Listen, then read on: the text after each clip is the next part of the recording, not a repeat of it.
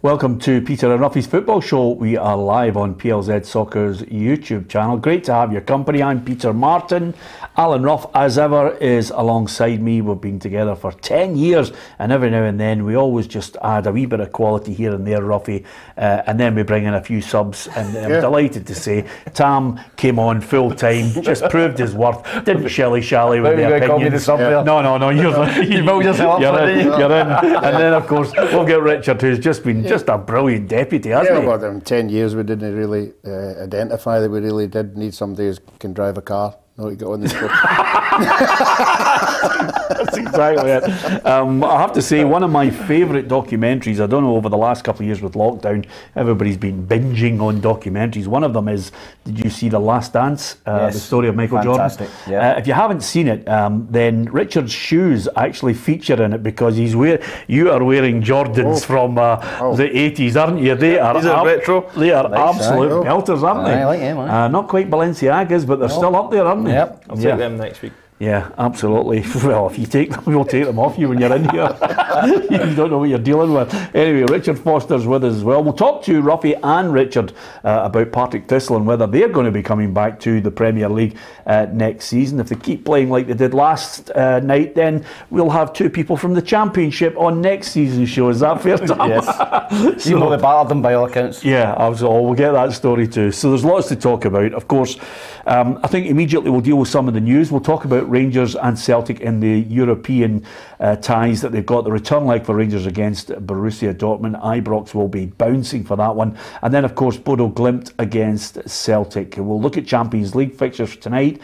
Cast our eye backwards to last night's games as well. So there's lots to talk about, and you can give us your opinion. Try and keep it decent on our YouTube channel. We'd love to have more than a few of you. We'll read your names out, and with a bit of luck, you can participate and give us your opinion as well. So that's what's on offer. First and foremost, no passports after Monday, Ruffy. Step in the right direction, although as ever with the government, there's a wee note of caution that we might go back to certain other ways if there's another variant that pops along that we're not aware of. Yeah, I think we've got to be aware of that. But I mean, I think a lot of supporters have been deprived, you know, of seeing football. I don't know what that would be, you know, but there seemed to be a lot at the Celtic game that we were at last week. So no, I think it's a step forward, but I still think we have to be cautious. Yeah, a lot of people are mentioning where's Charlie. I've never known so much concern for Charlie on this show when he's not here. But Dundee were supposed to play St Mirren, but it's just not happened yet again. The pitch has fallen foul of the really bad weather.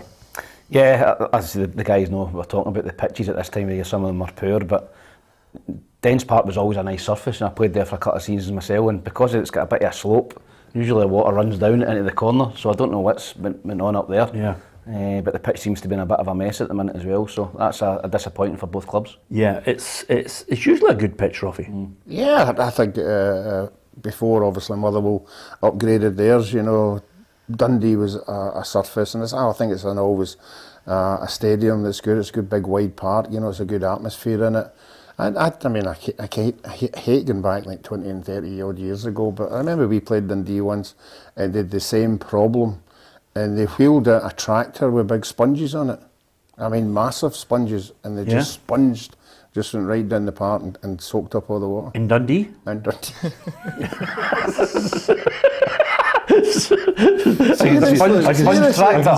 can see the headline now.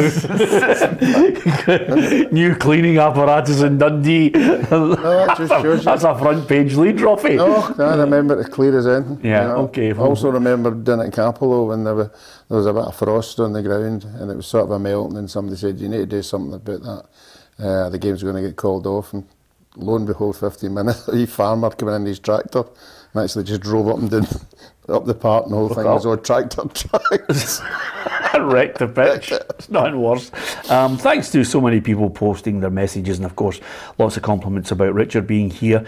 Matt says, Peter, were you not all about the passports not that long ago with your COVID agenda? Well, all we're doing is reporting what's happening, Matt, on the news. The First Minister has basically said that they won't need them, so roll on. We're following the laws. That's the only thing I think we've been actually advocating over the last couple of years, is when the rules come in, follow them. Simple as that. or take the Novak Djokovic attitude to it and then don't play. Simple as that. So no vaccine passports, which is a good sign. VAR, that's the other one, the other big topic that everybody's talking about, Richard. It looks as if they're going to vote on it in April, and then the possibility of between £80,000 to £100,000 is the cost for every club. You're looking, you're saying to yourself, they might embrace it after the World Cup break, you know, once they get everything in place. Yeah, but you know, that £80,000 to £1,000 is a different figure, really, depending on which club you are. You know, the teams in the Premiership will be able to fund that, no problem. A lot of teams in the Championship the same. But then, if you're getting all 42 clubs to vote, then surely it's going to be open to all 42 of them. Now, the clubs at the bottom end, you know, League 2, League 1, they're not going to be able to afford that. So there has to be a system, I think, where it's basically they take the whole cost of all 42 clubs and kind of the ones that can pay more pay a bit more. Yeah. That, I don't think that's going to happen. I don't think they're going to vote for it. So what will end up happening is you'll get teams in the Premiership that have VAR and the rest of the divisions don't have it. And then, you know, like what happens then if you, and then like I say, the Cup. So Rangers, Celtic, Aberdeen are drawn away to, you know, a Celtic Hearts who don't have VAR. Then the same, you know, if they don't get a penalty decision or a red card, then the same debates are going to continue on until all the clubs have the VAR set up. But I don't think they will, because I don't think clubs will be willing to kind of fund the smaller teams, if you will. Yeah, I know you want to see it in all the divisions, Richard. It's a huge cost, but I can't see it on the basis of the operational cost as well in every lower league game too. Yeah, I think, you know, it is. I just think in fairness, you know, if you're getting all 42 clubs to vote on it, what's the point if they don't have it? So just get the 12 Premiership teams to vote on it, or the ones big enough in the Championship. But then you might get a situation where you get some Championship teams who can have it. So then you've got half the league who've got it, half the league that don't. And then is there fairness involved in that? Yeah. So I but just your think point about if they play in the Cup, well, right now there are certain situations right across Europe where if they play in a certain tournament, there's no VAR. They just announce it. There's no VAR in this competition. Yeah, well, and that's like I said, that might be the way it goes. But I think in terms of the finances, you'll get splits within divisions. That some teams can afford it and some teams will want it, and other teams who can't or don't want it. And then what happens there? You know, is it just a case the league go, right, only 5 years want it in League One, nobody has it? Or do they play with a split, with 5 have it and 5 don't? Yeah. Can you see the Championship embracing it, Ruffy?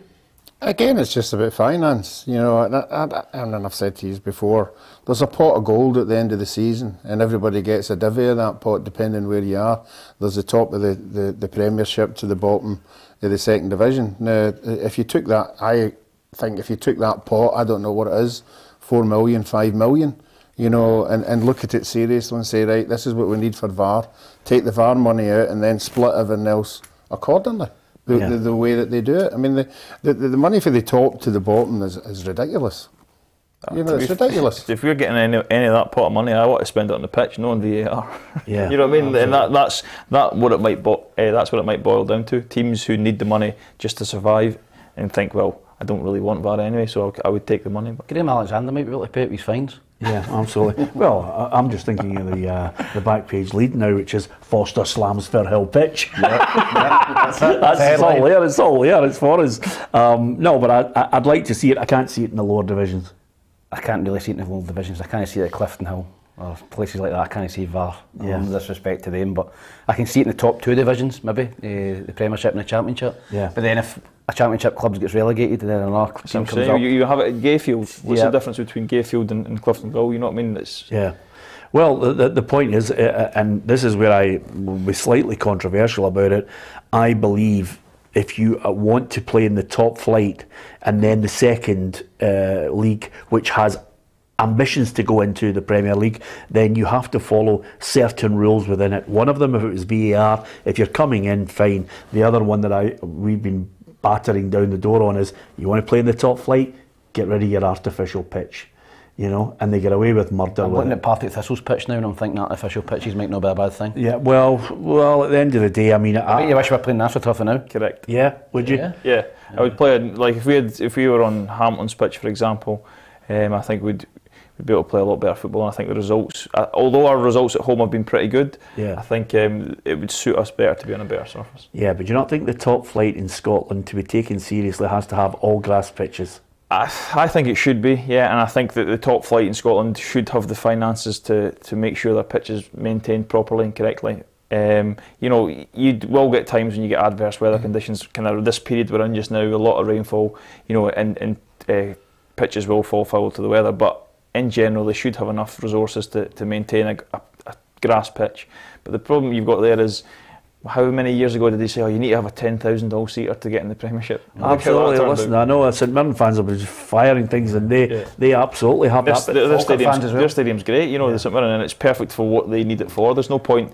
4,000 in a 5,000 capacity is better than, you know, 6,000 in a 20,000 capacity, because it just seems empty. No, I agree that, but remember this is only a 1 hour show, and we don't want to highlight all the mistakes that have been made in the SPFL, Richard. Clubs should be able to maintain their pitch, apart from the greedy ones that ground share. You know, that's the other ones that clubs should be able to yeah, brilliant, Tom. You're on fire today, by the way. But the other thing I was going to say to you is clubs should be able to maintain their pitch, and if there are problems, then Motherwell rectified it, because over on the far side in front of the Ultras, that used to be a disaster area. That part of the pitch was a nightmare, and they just decided we're going to make a real effort, and they paid a lot of money, and they got a groundsman who was absolutely on it, and great credit to them. Yeah, Motherwell, when I was playing, so early 2000s, was a terrible pitch. I used to hate going to Firth Park. It was a bad part. You know, the middle of the pitch was all cut up, you know, and the flanks. And they've invested in it. They invested in the hybrid pitch, I think. You know, a lot of clubs are investing. I think Hearts have done it as well. So I think if you invest in it, you really, and you get the best groundsman you can possibly get, then you should be able to take care of your pitch. Yeah, it makes it a wee bit easier when you get $1.5 million handout and to pay it back over 20 years. Yeah, or you use your money wisely of all the money that you've had over the last few years as well. So there you are. And of course, there's nothing worse than a manager who every 2 months says he needs another 3 players. So let's crack on. After the VAR. Flag off the pitch, I'm not slagging No, that's why I just blanked you. Anyway, let's crack on, because we've got Europa League to think about. So Haaland is out. He's not going to play, which I don't know about you. I was looking forward to seeing him, because he's such a specimen. He's a really great player. It's always good to see the best players. The one that I always recall when we were doing the commentary at Ibrox in one of the games was, you know, Rangers actually had defeated Lyon 3-0 over there. And Lyon came to Ibrox, and Benzema was playing. Did he score a hat-trick? He was outrageous. I mean, what a player he was. Yeah, listen, I'm sure the Rangers supporters are delighted he's not travelling. But, you know, you'd like to see players like that. He's a top player. You know, one of the best young strikers in Europe. So it's disappointing from a neutral point of view that he's not playing. But for Rangers, it is a massive boost. Massive boost. They're not the same team without him. No, and of course the other thing about it, I think a lot of Rangers fans will feel confident. I sometimes like to dismiss anybody who's giving it, Borussia Dortmund must have had an off day, Richard. That was a fantastic result last week. Yeah, it was. I mean, that's, you know, in the time I've been kind of, you know, even the time I've been playing, watching Rangers, that's the best I've seen Rangers. Yeah. Everybody, you know, I heard people say that Barisic was maybe a little bit off it, and yeah, he maybe was compared to the standards he's hit before, but every other player was, you know, Ryan Kent was unplayable, Morelos. You think that's the best you've seen Rangers? I think it's the best I've seen them. I think a full collective performance. Yeah. I think if you look at even the 2 goals they concede are excellent goals. You know, that you're playing against top opposition, that can happen. But I thought they were excellent. I thought the energy, the threat they posed, and I do agree. Haaland not on the team is a huge boost for Rangers, but you know, Dortmund won 6-0 at the weekend, so they were obviously hurting from that result, and it'll still be a real tough game. But you know, and it's going to take the same level of performance from Rangers again. But I just thought, like I said, to a man, I thought they were excellent. Yeah, this tie is not over, but I've got that feeling that Rangers will do enough, get a goal on the night. Giovanni Van Bronckhorst certainly is not a manager who's thinking, we're at home and we're going to sit in. That's not in the plan. This is what he had to say today with regards to that. I think what we did last week is also at the right time.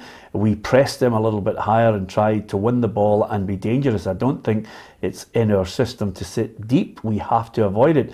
I believe we can get through, which is the most important thing. We had a great performance last week, and we're all happy with the game we played. We are in a good position to play the second leg, but I think our focus has to be to play as strong as possible tomorrow and try to win the game. And I think that's the right way to approach it, Ruffy. As soon as you start sitting in and, you know, they've got a number of players, whether Haaland plays as Richard mentioned or not, they've got other good players there, Bellingham for one. No, you're not going to sit in with 50,000 supporters behind you. You know, they're going to want you to go forward and get a goal. They will get chances, and the evidence of last week, I still think they'll get goals. You know, I think their defence was poor. You're right, they've got quality players in their side, but so have Rangers, and Rangers proved that last week. And I think coming off the park at the end and leading up to this game, I'm sure the Rangers players will be very confident in getting in and getting through to the next round. Yeah, and Alfredo Morelos is looking to surpass Henrik Larsson's European goal scoring record, which is no mean feat.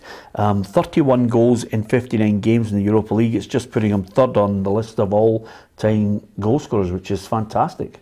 Yeah, I think he comes to life in the Europa League. I think he's been superb for Rangers over the last 3 or 4 seasons. Turns up in the big games. I think the bigger the game, the better for Morelos. I think Van Bronckhorst has got something out of him. I don't think he was the same player under Gerrard. I think he's maybe a wee bit sharper. He's maybe lost a wee bit of weight. Whatever it is, he looks sharper. Whatever it is. And he's only 9 goals behind Larsson. Yeah, I think if he stays at Rangers for next season or 2, then he'll pass it. Yeah, and I think that would be a phenomenal record for him. But he's been tremendous in Europe. The other thing I was going to say to you is, I don't know what it is. Maybe it's just the seasons for the Colombian, but he looks as if he's sharp at the moment.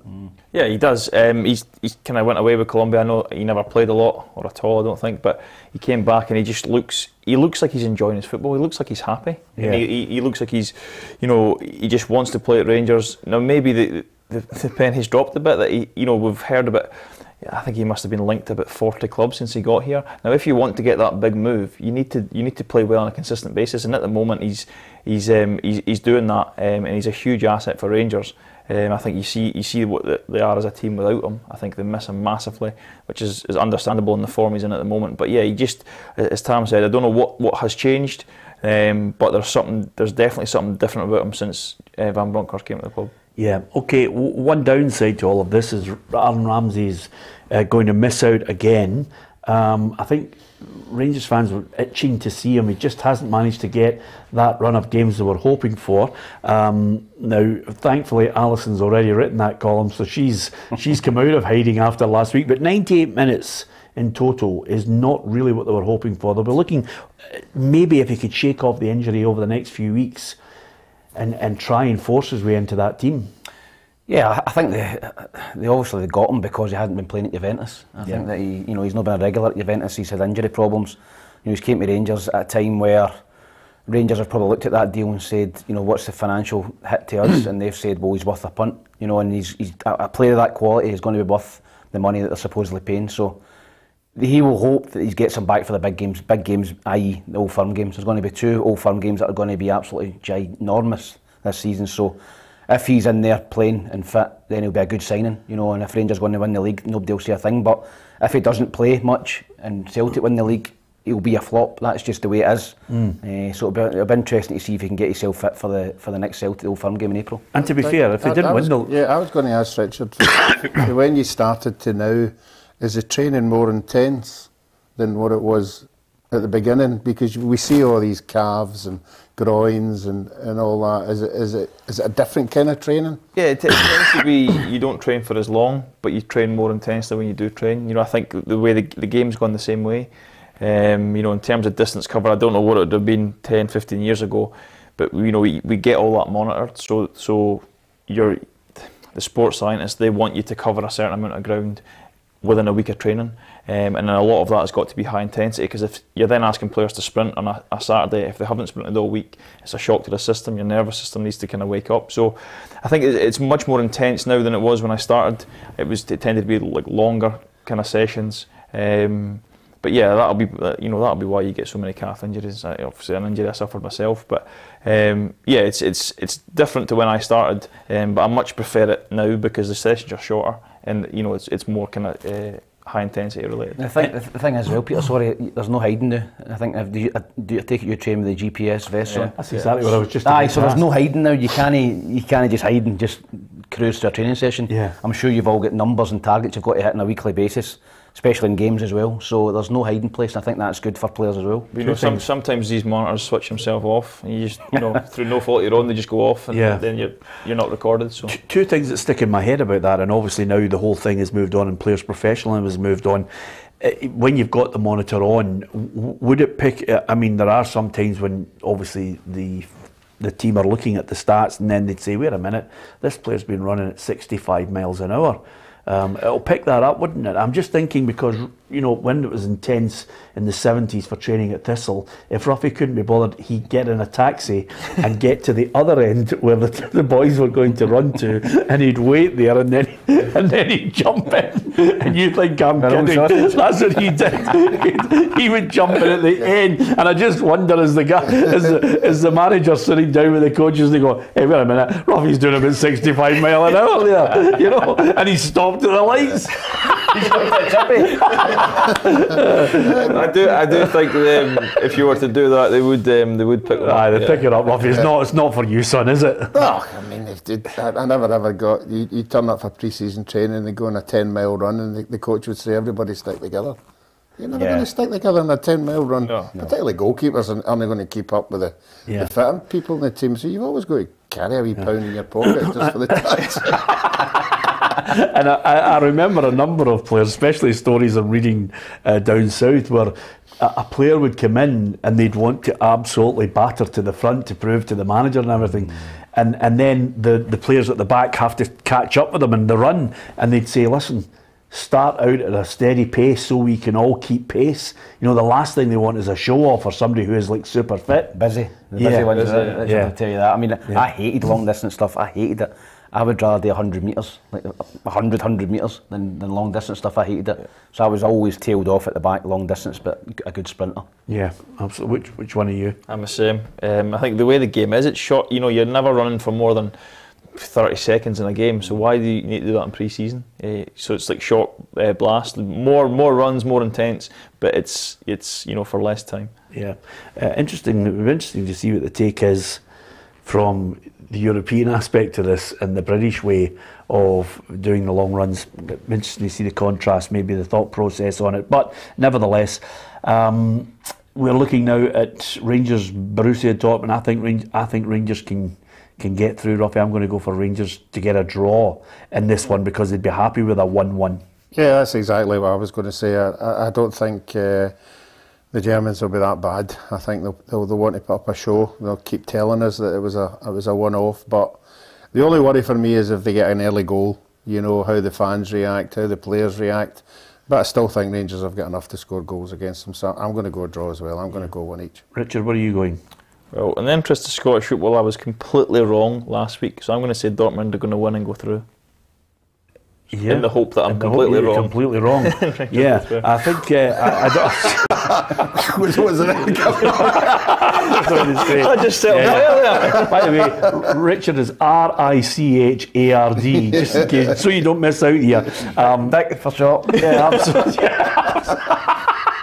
Because listen, you're not the only one. I mean, I've talked to some of my mates who are absolute die-hard Rangers fans, and they couldn't believe it. I mean, we were in the press box. We were sitting in the press box, and the boys are looking and going, Rangers are 2-0 up. I mean, it was just outrageous. Yeah, it was. I mean, like I say, it was fantastic, and you know, if they do that kind of thing at Ibrox, I mean, I think that the stadium will take off. But no, it was a fabulous result, and like I say, I thought Dortmund were going to win quite comfortably. So hopefully I'm wrong again this week. Yeah, absolutely. There's lots of people offering their opinion on it, but Tam, where's your money on this one? Are you? I think there'll be loads of goals again. Yeah. I think I'll go for 3-2 to Dortmund. I think Rangers will go through. I think I can't see it. Dortmund will need to attack. They need to attack and score goals. Yeah. I'll leave plenty of space for Rangers, but I think there'll be lots of goals. 3-2 to Dortmund. Rangers to go through. Rangers to go through. What about the Rangers 11? What do you make of the possibly McGregor in goal, Tavernier, Golson, Bassey and Barisic, which is an interesting one. Jack, Lindstrom, Aribo, and then Arfield, Morelos and Kent. Yep, very strong side. I think Ryan Jack coming into the team has been massive for Rangers. I think he's given them a bit extra security defensively in the middle of the pitch.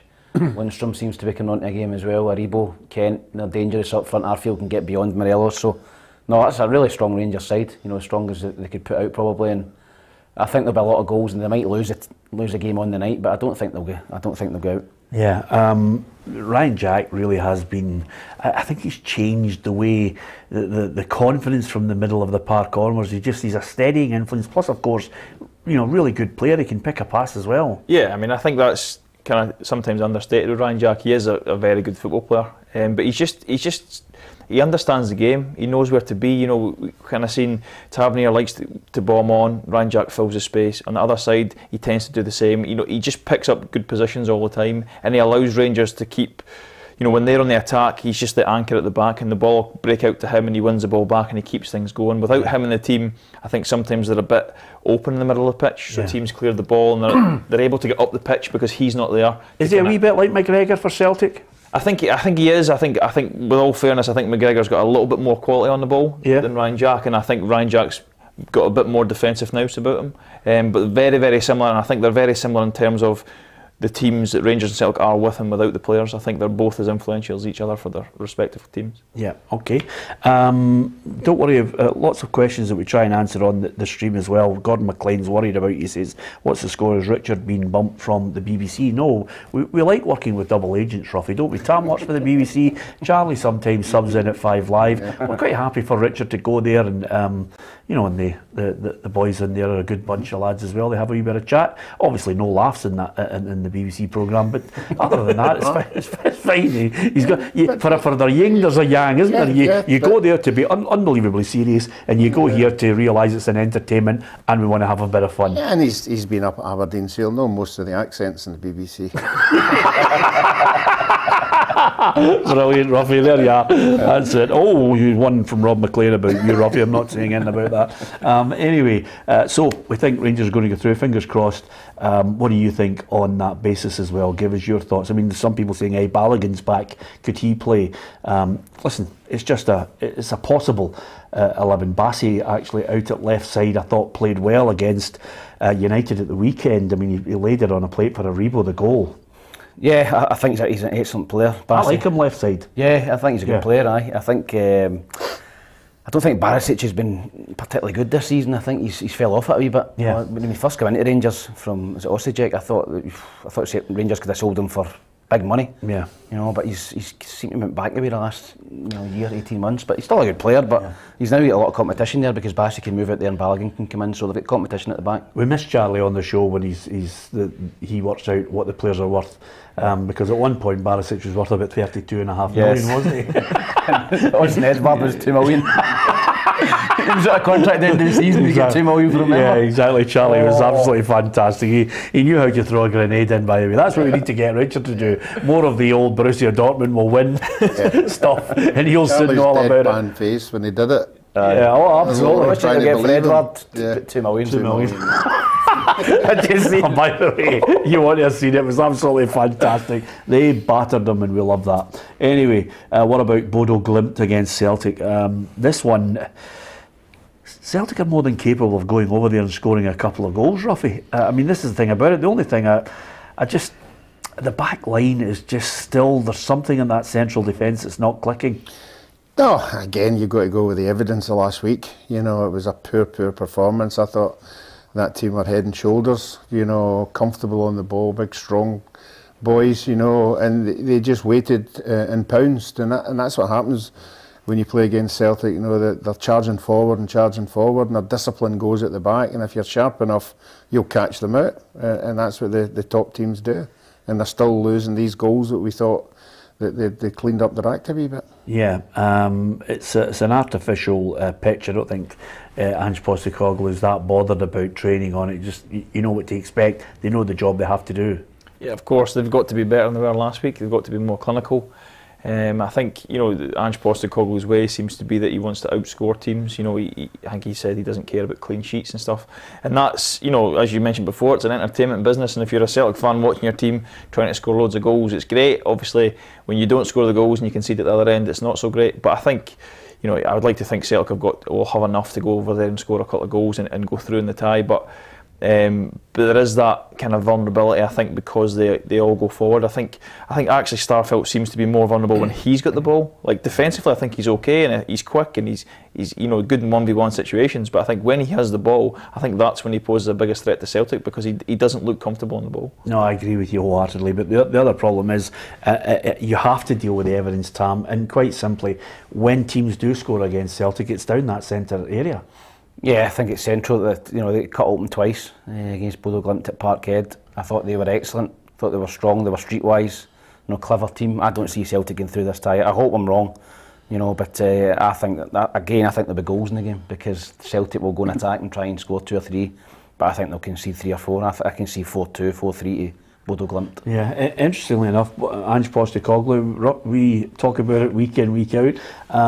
He's going for Plan A, which is attack. The whole reason I'm trying to sort of build a way of playing for this football club, and sort of my beliefs is that we don't have to change our approach, because what we know is we need goals, and that's what we do every week. So I think it would be a bigger challenge for us if we had to sort of change our approach and become more expansive or more aggressive. I don't think anyone could accuse us of not being that on a weekly basis.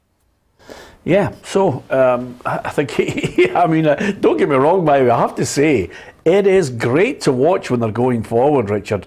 But last week I thought that team, who weren't any great shakes, although they did, and I hold my hands up, they beat Roma 6-1. Yeah. But, he is going to play out there to try and get those goals early, and he's going to have a go. Well, he has to. It's similar to Dortmund. The Celtic have to go over there and score goals, and yes, that'll leave them kind of exposed at the back as we've seen last week. But that's the way Postecoglou likes to play. It's high energy. That's what he wants from his teams. But again, even if Celtic do go out, I don't think it's a big disaster. I don't think this tournament means that much to a club like Celtic, especially when the league race is so tight. I think if Celtic were far and away, 10, 15 points clear in the league, then yes, concentrate on this because the league's almost sewn up. But the league is so tight, and we can see from the weekend, a kind of last 5-minute goal for Celtic changes the whole perspective of the title race. So I think he'll be more worried about that. And Celtic will go there and try and score goals. If they go through, then great. If they don't, I'm not sure that they'll be overly bothered by that. No, it was funny. All the Celtic fans before the game, first leg, we can win this tournament, and then after it, send the reserves there. Tom, I don't care about this. Tom, I kid you not, there's a mate of mine says, should I book 2 tickets for Albania? I couldn't stop laughing. I said, no, you need an appointment with a doctor. You're not going to win this tournament. Get a grip of yourself, because even Ange Postecoglou admits there's progression. He's building a side. The ambition is undoubtedly the league, but there are other players that he'll want to get in. So he's still in what I call the embryonic stage of his tenure as manager, Tam. So, Europe, I think Richard's absolutely 100% correct. He may well look at it. Ruffy, what do you make of the team that could take to the field? Hart and goal, Ralston, Carter, Vickers, Starfelt, Juranovic, O'Reilly, McGregor, Hatate, Abada, Giacomakis and Jota. And of course the Greek striker is, he'll be on a high after a hat-trick. Yeah, he certainly will. But it's near enough the same side as last week. Yeah, they need to go for it, but I still worry about them at the back. Yeah. I don't think it'll be a high-scoring game. I don't think Celtic could be that poor again. I would probably go for something like 1 each. But that's obviously not good enough. But we'll wait and see. I don't buy into this plan A. I think you've got to have a plan B. I think the Real Betis game was a perfect example. 2-0 up with 5 minutes to go to half time, and you just keep charging forward and you lose 2 goals. Then they've probably seen that game out. They wouldn't be in this competition. Yeah, okay. You're a barrel of laughs, aren't you? So you're going to draw? Yeah, so 2 each draw. 2 each. I'm going to go 2-1 Bodo Glimt. 3-2 Bodo Glimt. Yeah, okay.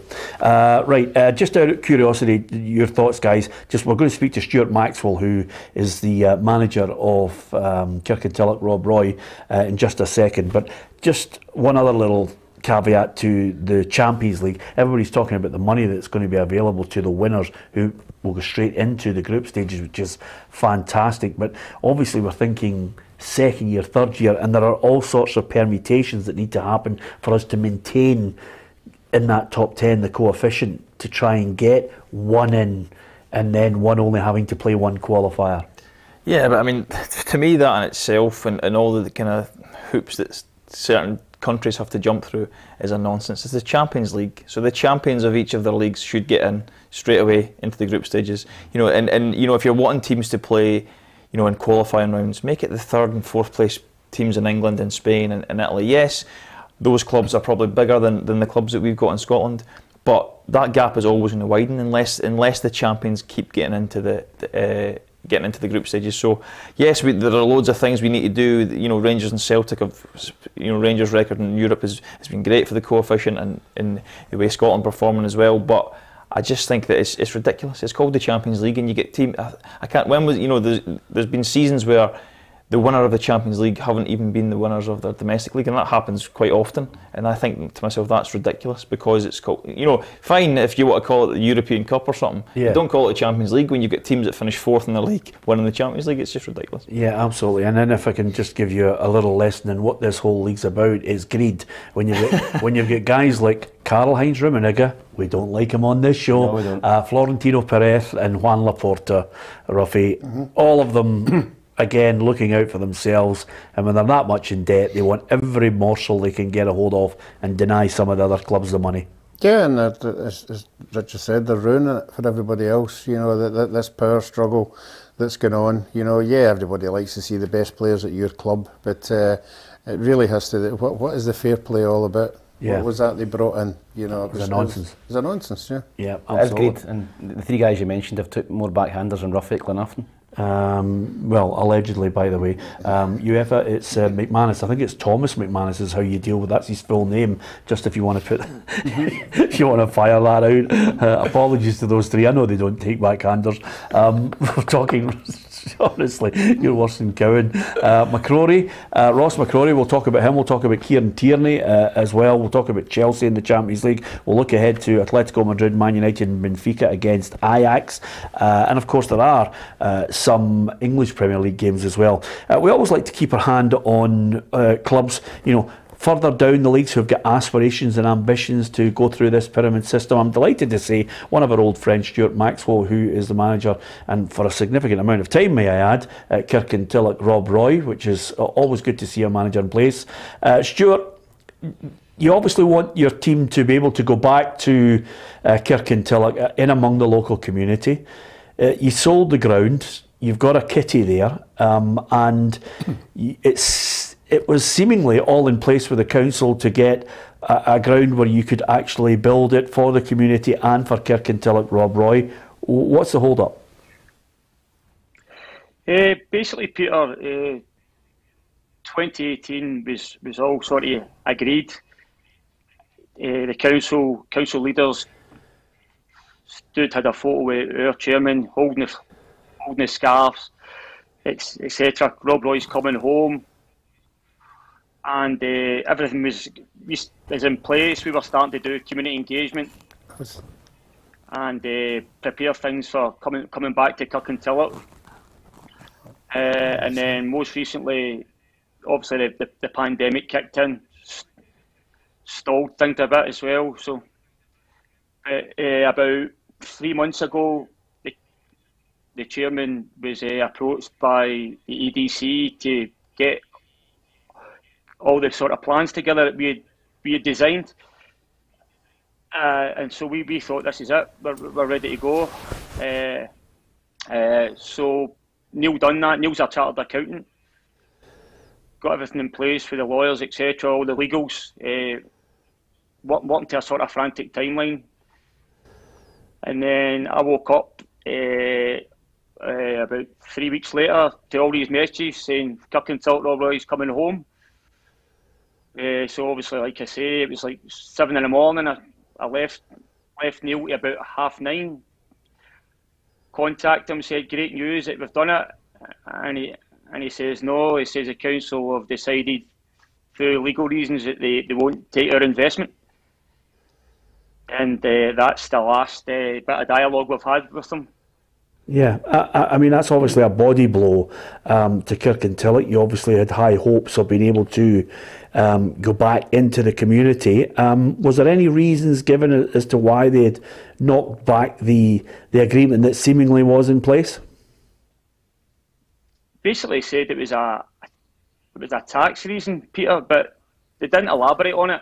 But the sort of strange thing is, my chairman's a chartered accountant, so he's obviously well adversed in this field, you know. So, and it obviously spoke to his lawyers, and they didn't see any issue, and it's still not been explained by the council lawyer why it wouldn't go any further.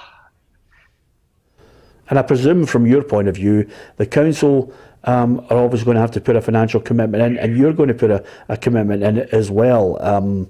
Is there any planned talks to try and get this moving forward again? Well, the plan was, Peter, that we would invest about £1 million from the sale of our stadium. So basically, Rob Roy were putting that back into the community, because it was going to be a community complex. Like, we've done three years of engagement with the community, we had everything in place, and then the council decided they were going to fund that extra £1 million themselves, and now they're going to put it out to a tender, and by putting putting it open to anyone. Yeah, by putting it out to a tender, what does that mean for Kirkintilloch? If they put it out to a tender and somebody buys the land, not necessarily for football, is that the game over for you? Well, regardless what MD does with the stadium, whatever they do, Rob Roy would get the game, I think, Peter. You're talking 144-year history here. An institution of the community as well. Yeah, I mean, that is, if Rob Roy was to go, it's part of the community, as Stuart mentioned there, 144 years of history there. You would like to think sooner or later somebody would, in an arbitrary sense, step in and say, look, let's get the two together, let's see how we can make this happen. Yeah, you're right. You know, Kirkintilloch Rob Roy has got a tremendous tradition in the community, particularly in the Scottish Cup itself. You know, having been down to Glenafton at New Cumnock, I know what the community need. You know, we've seen it now with the success of Auchinleck and Cumnocks and all them.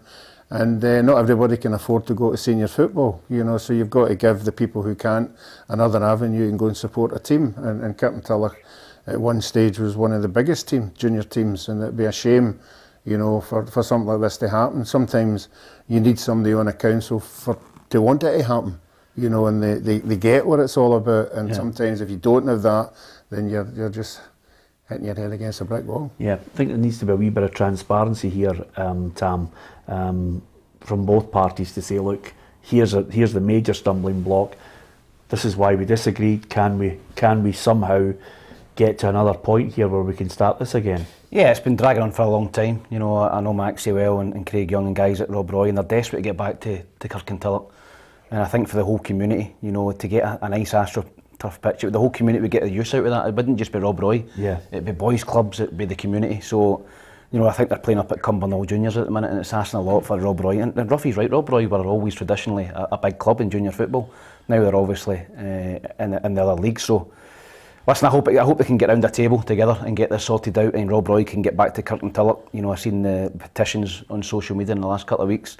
I'm thoroughly behind it. I'm sure a lot of people are as well. So hopefully they can get back there and people in the council take note, not just of this interview, but a lot of things that are getting sent to them in regards to Rob Roy. Yeah, absolutely. Stuart, we're delighted that you have taken the time out to come on and put the case forward, and hopefully, fingers crossed, we get a positive resolution for you and you're back in the local community managing the club that you love as well. Keep our fingers crossed. Great to hear from Stuart Maxwell there on Kirkintilloch Rob Roy. And if the councillors undoubtedly will get the message, and obviously I've watched Stuart stayed on the show, hopefully that will spark them into action. Fingers crossed. Good to hear from Stuart Maxwell, good lad, still plays a bit of football as well. Ruffy, I might as well tell you, plays for Dukla. I mean, as a midfielder I look and I think to myself, he's made He must have a better engine than you. Well, he has. He's got 13. He makes 13 runs, and if he gets one goal, he tells everybody about it. You know, but you know, when you get a bit despondent when you pick somebody out 13 times, you know, and then you think, why bother? You know.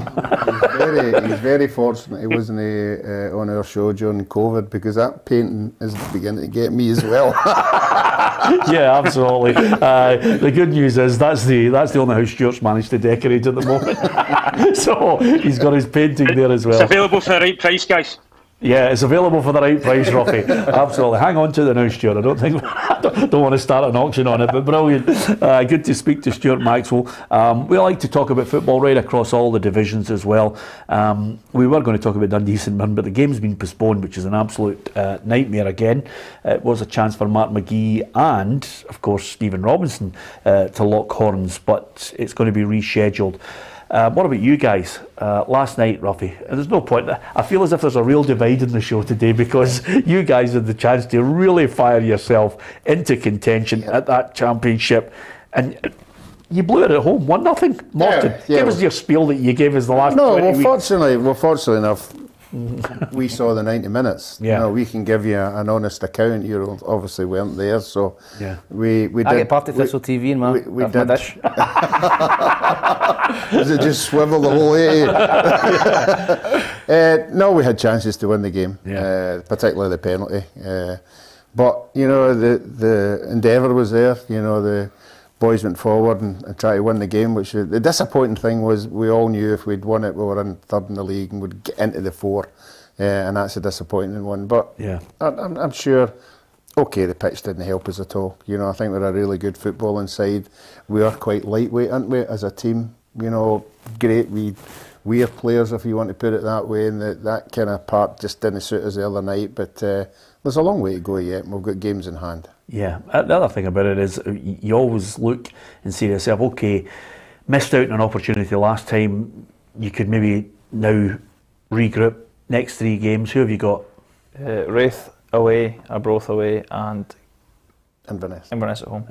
So that's really all over for the championship now for them, by the way, because they might get it fourth. Playoffs is going to be the target. They're not going to win against Wraith. They're not going to go up to Gayfield and win against Dick Campbell's side, and then Inverness. They're going to play in decent pitches, so I fancy them to win the 2 away games, but at home against Inverness. You just remember Hibs Hearts prediction. Things can come back and bite you. Exactly, I know. Yeah, exactly. But listen, by the way, look at the look in his eye. Do you want me to tell you when I last saw that look? The PFA when he didn't win Player of the Year.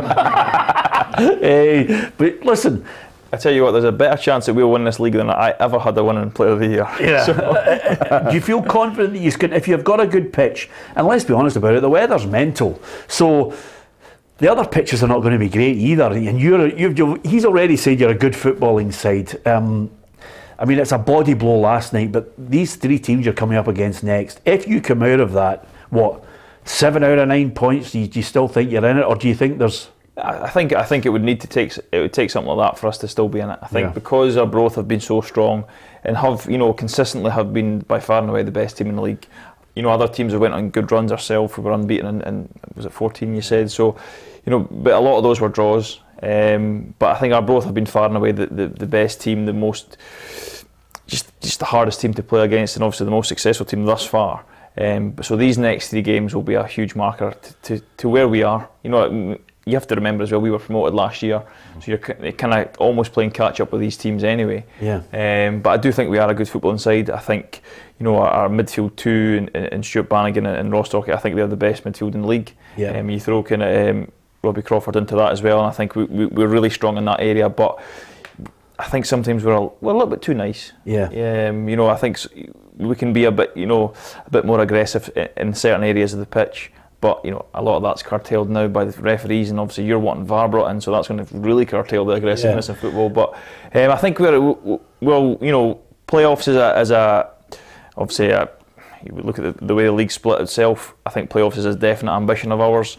But these next 3 games will go a long way to decide whether we can actually be proper title contenders. Yeah, Steve McNamara says, I love Dick Campbell, but Arbroath will fold. I think this might be hoping that's the case, but I can't see it. Although I'm glad you mentioned Stuart Bannigan. He's my favourite player in that division, Ruffy. He's just a good midfielder. I like watching him. Yeah, he's deserved. He's got a testimonial at the start of next year, and I think maybe a dinner. Be really supported. That's good. Yeah, we've already spoke to some top speakers for that gig. Has Brian got it? Brilliant. No, I think it'll be a great year, and he really deserves it. And I don't know how many games he's actually played. You know, just but it's a 300. lot. 300 was just there. So it's still 180 short of me. So yeah, so he's not really as good. He's not really as good a player as I thought he was then, is he? No, he's a tremendous He's player. a brilliant player. I love watching him. Good midfielder. Well.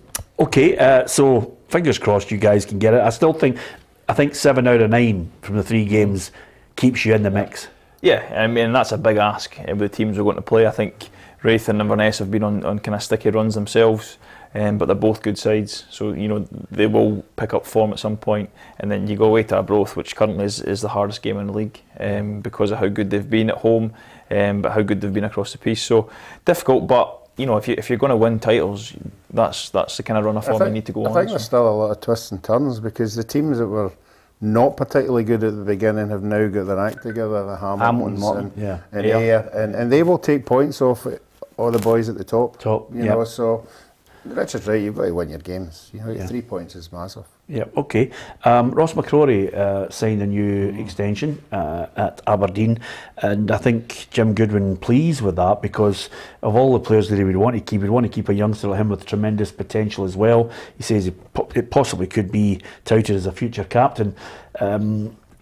He's not a centre half. I mean, I just hope they play him. I see him more as a holding midfielder. If they continue at centre half, I think. The thing is, if you're a utility player, and Richard's probably played a number of positions as well, when somebody's out, you tend to get shifted about, right back, centre midfield. You know, his best position for me is sitting midfield player, defensive midfield player, and if he plays a lot of games there for Aberdeen, he'll do well. I've always liked him. I liked him at Rangers. I seen him against Hibs a couple of seasons ago. I thought he was superb. His attitude, his drive, his desire. Yeah. He's got everything to be a captain. I think he's a really good player, and I think that's good business for Aberdeen to get him tied up. Yeah, Jim Goodwin says he believes that the current squad's good enough to get European football. Jim Goodwin's main task, I would suggest to you, Richard, in the summer will be to go and get minimum two centre halves in that side, to suddenly think, I mean, it's not rocket science. You want to build a good team, good goalkeeper and a good spine.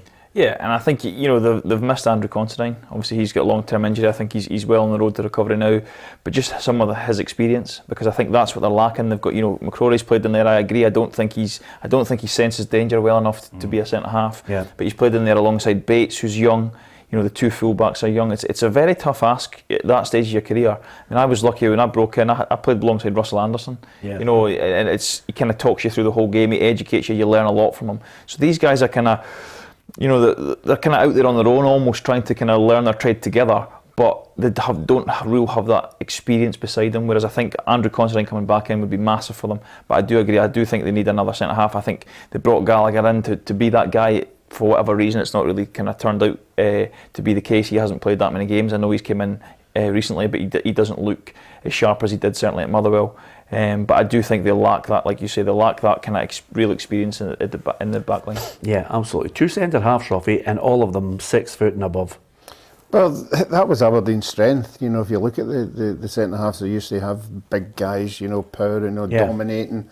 You know, and I've said it all along, in a back four and a goalkeeper, if you know your strengths and weaknesses, then it helps everybody all round, you know, and when you chop and change and people are all over the place, you still don't get that continuity. Well, you know better than anybody, Ruffy, a centre half who can clear the ball. That's the first thing when it comes into the dangerous areas. Even if there's if there's zonal marking, or in some cases, Richard mentioned it the other week there on the programme, I'm just going to go and get the ball. You know, and everybody else can worry, I'm going for the ball. And then over and above that, as Martin O'Neill's side proved in a 3-5-2, centre halves, set piece, The bigger the corners. There you are, absolutely. Tam McManus is against me. Boom, bang, there it is, a goal. Well, Aberdeen's biggest success was Big Alec just going and winning everything, and Willie just mopping everything up and reading the game particularly well. His nose paid the price for that. Well, his confidence wasn't shattered, I have to tell you. It's mad because you see that, because McLeish's face is mangled, Big X, and Bobby Miller's not got a mark on him. But by the way, I have to tell you, well, Willie was a brilliant player, right? Absolutely top drawer. But I'd take Alex McLeish on a night out anytime. He's absolutely brilliant. Not that Willie's not funny, but not as funny as Alec. He's just a great lad. Barcelona or Real Madrid. Suddenly the Celtic fans are thinking, you know, they're in love with Kieran Tierney, Ruffy, because it could be another 9 million if they sign him for Barcelona or Real Madrid. There's a sell-on clause. Yeah, and all the young fullbacks that are coming out of Scotland are doing well, you know, and quite rightly so. Even wanting some of our players over in Italy as well. They seem to be into fullbacks just now. Maybe just left it too late. I missed the boat. Yeah, you did actually, yeah. But you know, I think it's great for Scottish football. We always like to see Scottish boys doing particularly well, if it's down in England or abroad or whatever. And it's good for the two young ones we're talking about at Aberdeen. You know, they'll be looking at, you know, the success that these players are getting, and that's a target you should set yourself. Yeah, okay. He's a wonderful player. I just wish the Scotland Training Academy had thought to themselves, okay, we've had enough left backs now, any chance we can go for midfielders and centre forwards? Yeah, we're all right in midfield. Yeah, we're all right now, yeah. Centre forwards, I think, and a couple of centre forwards. halves. Yeah, a kind of goal scoring centre forward who works really hard is probably something we're lacking at the moment. But you know, you could probably stick Andy Robertson up there. He'd do a job. Yeah, he'd run him behind. Yeah, absolutely. Yeah, I wasn't listening to you for a minute there. You know, there's a moment I just 30 yards there. I thought he's about to say something sensible, and then he didn't. So just before we finish, Champions League. What game did you watch last night, Ruffy? I'm sorry, but I have to hold my hands up. I was. He was at the Thistle game. Of course, yeah, absolutely. You didn't catch it. I didn't make an effort. Yeah. And I supplied one of our presenters with a pie and a cup of tea at half time, just to keep her pecker up. Alison. Yeah. He was covered in 7 or 8 newspapers. Oh yeah, Ali. Yeah, absolutely. I thought, the Daily Record today. I thought he's looked at him and I thought one of our co-presenters. I thought, what are you giving him a pie for? He's coming back from an injury. He wants to get super fit again. Ali was there at the game, so he didn't catch it. But Chelsea comfortable enough with Lille, Atletico, and Juventus. Villarreal and Juventus, I beg your pardon, couldn't separate them. Yeah, I watched a bit of the Chelsea game. They were very comfortable. Don't see them having any problems. Think they can win it again? No, I don't think so. No, I think they're lacking a goal. Lukaku's having a nightmare. I think he's 6 touches he had the other night. I've seen that. 7. I mean, as a centre forward, there's games where if I played 90 minutes in there's games I come off and I've had more than 6 touches. If you get 6 touches 90 minutes as a player, you're hiding. You don't want the ball. Yeah, you don't want the ball. Yeah, especially at a team that dominate most games. You know, you should be involved far more than 7. And one of them was the kick-off. Yeah, 5 touches. It's not good, is it? Anyway, he's probably worried about. He's probably worried as he goes up to the cash line, Ruffy, if he's got enough to take out. 300 grand a week. Yeah, it's incredible. It takes me more touches to control the ball, so I always get loads. I didn't want to say, but nevertheless. What about the fixtures tonight? Here's a look at how it's all panning out. Of course, Villarreal 1, Juventus 1, Chelsea 2, Lille 0. It's Benfica against Ajax and Atletico Madrid against Manchester United. I think we'll watch Atletico Man United, Ruffy, because quite simply, Man United are just... I just love watching them, if only to sit on the couch and go, I can't believe he's worth 90 million. I can't believe they paid 50 million for him. You know, and my favourite player to absolutely give pelters to week in, week out. You tell me who it is. It's Maguire. No, he's second. It's the other boy, Pogba. With that much ability, he should be absolutely dragging games by the scruff of the neck. Well, he can do it at international level, can't he? You wonder why, you know, that... but I mean, I don't know, like it is to be a multi-millionaire, and, you know, I'm not saying a lot of people, players, a lot of them don't seem to still have the drive, you know, to be better than what they are, and I think he comes into that category. Well, Ralf Rangnick, who's the caretaker manager at the moment until the summer, says they've got to start turning some of the performances into results. In the last 2 games, we just made sure that we rewarded ourselves with 3 points in both games. And this is what it will also be important for the future, for the Champions League games against Atletico, but also for the upcoming games in the Premier League. It's not only about playing well for 45 or 60 minutes, which we did also in the games before those two games, but it's also about getting the result. I'm going for Atletico to win, Richard. Yeah, I think so, especially at home. I think I don't enjoy watching Man United for the reasons you've mentioned. A guy in the midfield, you know, you think of Brazilians, one name, you don't think of Fred. I'm not having him. Yeah. And then Maguire at the back. It pains me watching them sometimes with the money they've earned, the level they play at. So I hope Atletico win.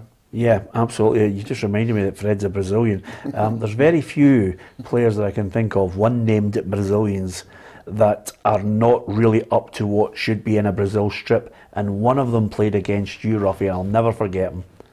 Something like Sergio or something like that. Yeah. Serginho, the big number 9.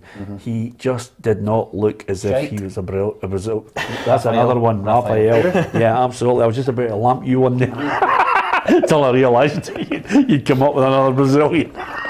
You've had a rough day today, by the way. I'll get Rummenigge on the phone for you. Anyway, Rafael, yeah, he wasn't too good either. Great name from the past. But nevertheless, who are you going for, Atletico or Man U? Atletico all day. Yeah, you, Ruffy? 1-0. Yeah.